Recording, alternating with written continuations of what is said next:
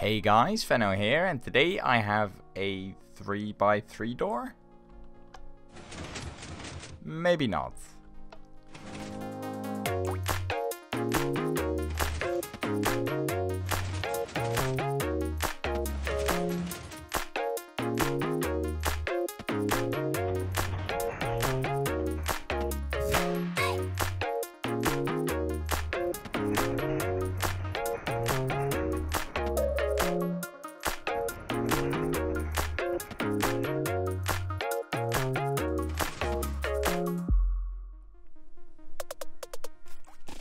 So to build this, you're going to want to start with a 3x3 hallway just like this, with a little piston setup that looks a bit like this. So these are all sticky pistons just right here. Then come over to this side and place a sticky piston diagonal of that block right there. And I'm going to grab my redstone dust back and then place a movable block right there. Then diagonal of that, or across of that, place a redstone dust there, and then a block against the piston movable, and then a redstone torch there so that piston extends. Then place a block on top of that torch, and then quickly remove this block here, and then place a redstone torch there. That'll pulse that piston, it'll grab it back, but no worries, you can just replace that. Now if we place a block right here with a lever on top of it, it should extend those two blocks.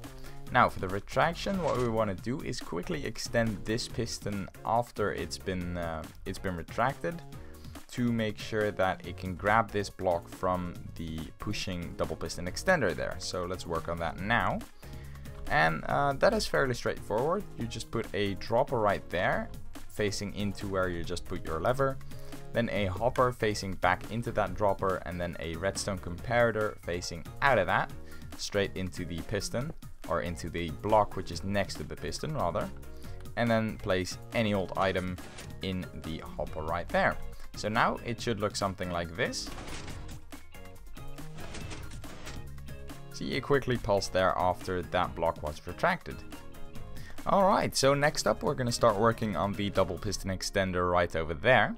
So to get a signal over there, you just want to place a sticky piston right there, so diagonal of that torch there, and then place a redstone block, or just a piston movable block with a redstone torch underneath, you know the drill, right there.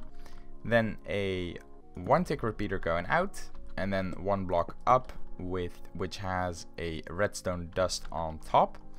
Then remove this floor block and replace it with a block you can place something on the side of.